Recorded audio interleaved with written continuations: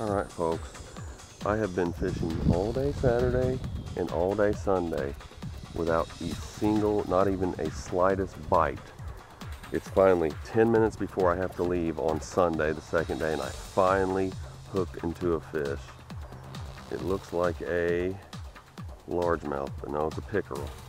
It's the only fish I've caught in 2 days straight. I went walleye fishing yesterday. It was absolutely terrible. Never even seen a fish. It's almost like the fish don't even exist anymore. You look around, you don't see anything swimming. I have a feeling it had to do with the barometer, and it's really turned them off. Today it was 60 degrees, and I just couldn't help myself. I said, I gotta get out there and at least try.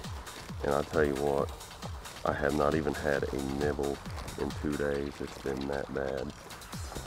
Finally, it's 4:20 in the afternoon. I was going to leave at 4:30, and I finally caught a little pickerel. It's not big by any means, about 13, 14 inches. And got him on a crappie crankbait. Yesterday I was at the block hole in the caster trying for walleye and didn't get a single fish, not even a spotted bass or nothing. It was just absolutely horrible. All the time and effort I put into it was what made it bad, because I wasted $40 in gas, eating out, minnows, and everything else that goes along with an hour-and-a-half drive. So, man, this sucker is hard to get.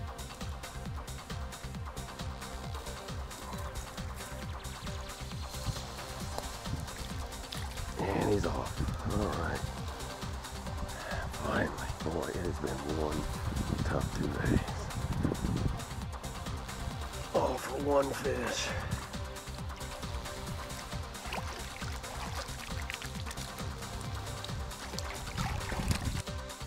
Today is a good day. And this is why behind me you finally see my first trolling motor.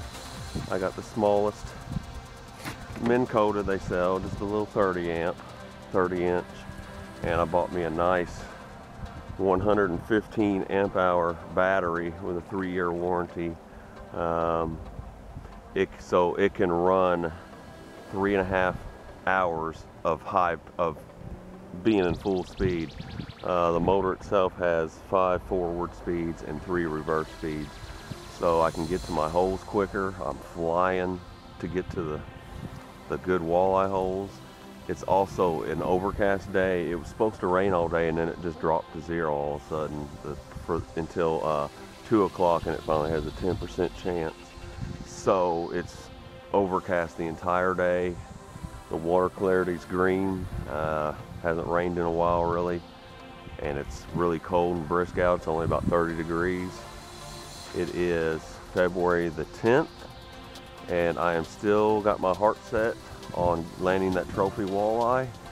I basically just went and blew $300 to make it more easier to do. So I'm kind of learning how to steer this thing, and boy, and I'm only using it in first gear is really all I need. This thing just flies. It's like 3 people paddling at full speed all the time. It's really neat. Really neat.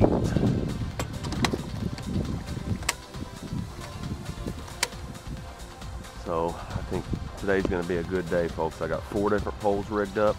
Got a bucktail jig on this one, a brown twister tail on this one, a moxie grub on this one, and a glow-in-the-dark crappie magnet with a 1-ounce jig head. I also bought some walleye deep divers. I got 4 different deep divers.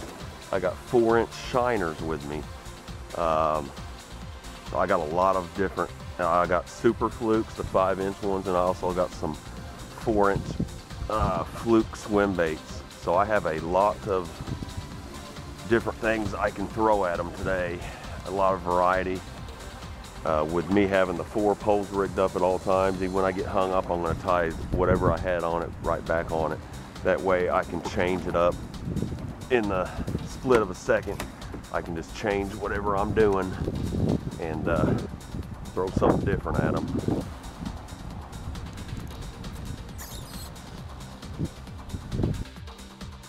thought it was a big walleye, but it is a spotted bass and it is big. My goodness. Wow. Big for a winter spotted bass. It's a nice one. Caught him on a fluke swim bait or Z-Man swim bait. Man, that is a beautiful spotted bass. Oh yeah, look at that. 1 ounce jig head and a silver and white paddle tail 4-inch swim bait. What a nice spotted bass. Wow. Yes. Not the kind I'm after, but hey, it's a fish. That's all that matters.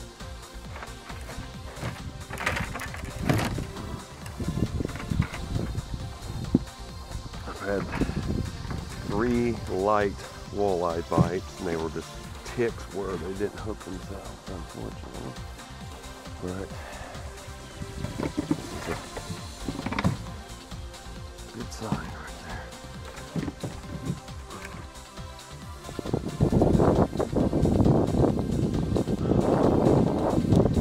Oh, it's a big gar! Whoa! Not what I thought it was. Holy crap, it was about a 10